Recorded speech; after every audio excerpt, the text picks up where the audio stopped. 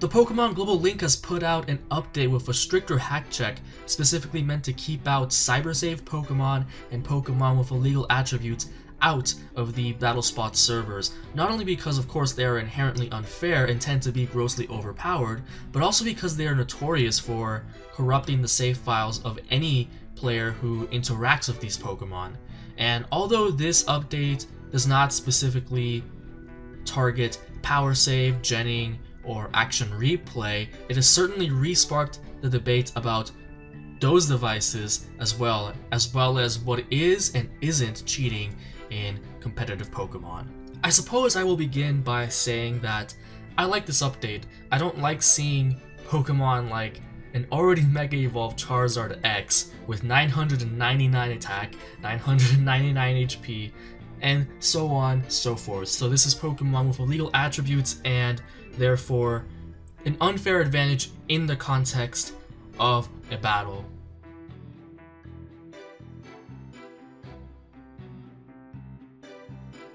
The discussion that has been sparked by this update is not even necessarily about what the update does itself, because the update does nothing, absolutely nothing to disrupt power savers, genners, and users of Action Replay. It really only disrupts those which make hard edits to the save file, such as the Japanese Cybersave, which is known to make the crazier hacks like the Charizard that I mentioned earlier, or for example Wonder Tomb being a very classic example of making an unobtainable Pokemon.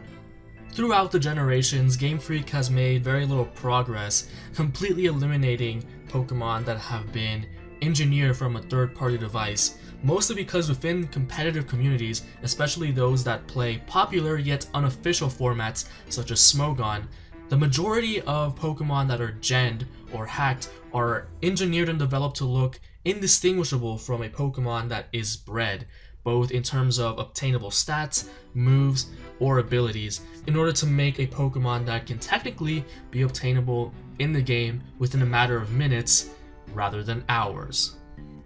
By far the most divisive question among both competitive and casual Pokemon players is regarding the legitimacy of hacked or genned Pokemon that are technically obtainable in the game and are engineered within the legal parameters of what you can obtain in the game.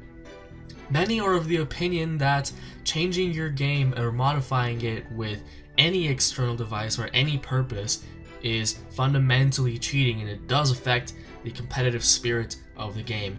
This cut and dry definition of cheating with external devices tends to be very straightforward when it comes to games that are centered around the single player experience. Take Final Fantasy example, where if you use an Action Replay you can max out all of your character's stats from the very beginning and just plow through the game and basically break the experience, but ultimately that cheating is only weighing on your conscience and nobody else, unlike the Cybersave and illegal attributes that are given to Pokemon with hard edits that are currently being cracked down by Game Freak, and I agree with that aspect of this discussion.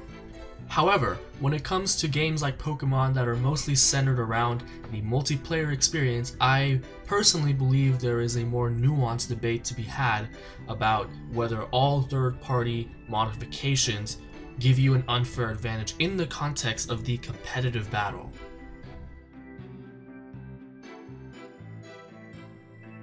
For example, in the context of an online competitive battle, the fact that you may have power saved to obtain 9,000 Master Balls or 9,000 rare candies to plow through the in-game experience has no bearing on the outcome of the competitive battle.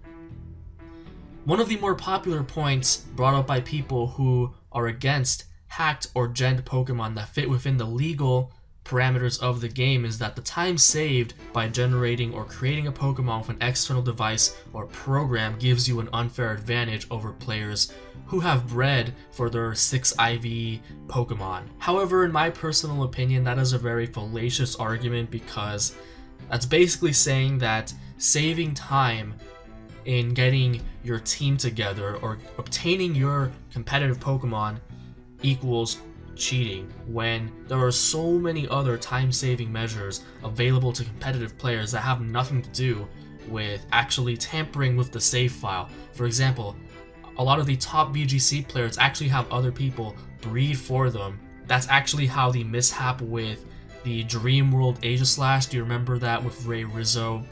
How there was a huge controversy about that. Well, he wasn't the one who actually bred and obtained that Aegislash. He had someone else, one of his friends, do it for him, and I suppose she was involved with external devices and she kind of screwed up there.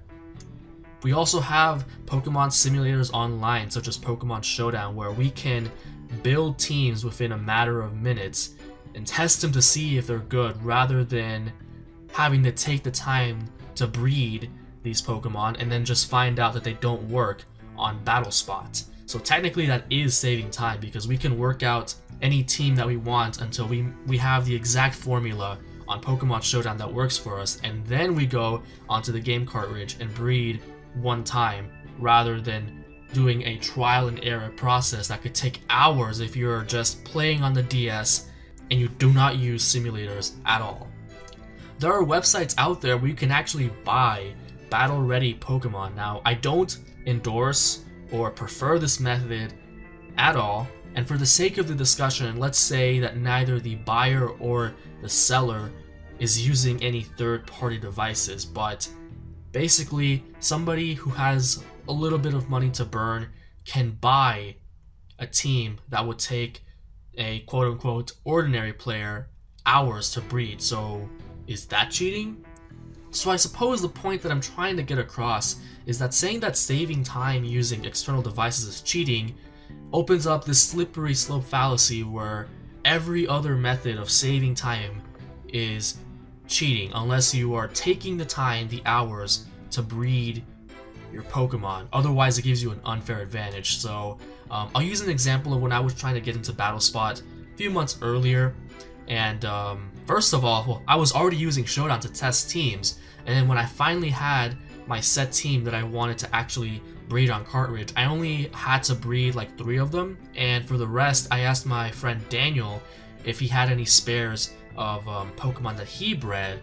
I remember he I don't know the exact Pokemon that he traded me, but I ended up obtaining 3 Pokemon from him, and in the end that saved me a lot of time, because I mean, isn't that giving me an unfair advantage over somebody who had to breed all 6 of their Pokemon? If first of all, I only bred 3. I avoided breeding many more because I was testing teams on Showdown. So in the end, discussing cheating in competitive Pokemon, I think, is a lot like discussing Dragon Ball Z canon. Everyone has their own version. It's not black and white. Nobody will ever agree, and unfortunately some will put others down for their opinions on this. As far as my own standard of what cheating is in competitive Pokemon, and my personal opinion on it, I believe that cheating in competitive Pokemon is when one player has an unfair advantage over the other in the context of an actual battle. So that goes back to what I was saying before about how if you cheated to get 9,000 rare candies or 9,000 master balls, that doesn't matter when you're in a competitive battle. If there is the potential to rob the more skilled player of the victory, then it is inherently an unfair element. And this kind of ties into a lot of Smogon policies about certain moves or Pokemon that give players an unfair advantage and are not displays of skill. This is very similar, and so I just discussed how the saving time argument is something that is an argument that is inherently fallacious. So that would mean that an unfair advantage regarding tampering with your save file, it would have to be an unfair advantage that is clearly visible in the context of a battle. That would be illegal stats, abilities, moved, or simply banned Pokemon in the format. Like, say you were playing VGC 14 and you were using Breloom, which was illegal in that format. So as long as the player doesn't use Pokemon that have illegal attributes or that are banned in the format, then it simply doesn't matter how they obtained the Pokemon, or how many they genned, how many they got from another person, how many they power saved. They will not win because of that. They will not win unless they are actually better at the game than their opponent. And I suppose the one thing that really bothers me from some of the more purist players on this issue, again some, so I'm not just painting with a broad brush here, is that if you are legitimately concerned about the integrity of online play and just the spirit of competitive Pokemon as a whole, and that's why you're against all third-party devices, all editing of save files, then great. That is generally not an opinion that I will find fault with.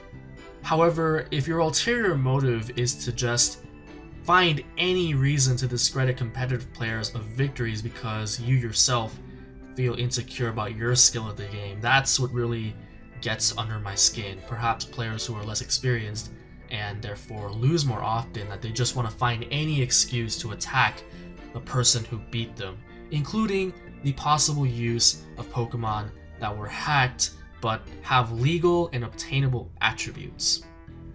Go ahead and feel free to comment your opinion about both the Global Link update and the overall discussion about cheating in competitive Pokemon in the comment section below. If you like this video, go ahead and leave a like, maybe subscribe, and also tell me what you want me to talk about next.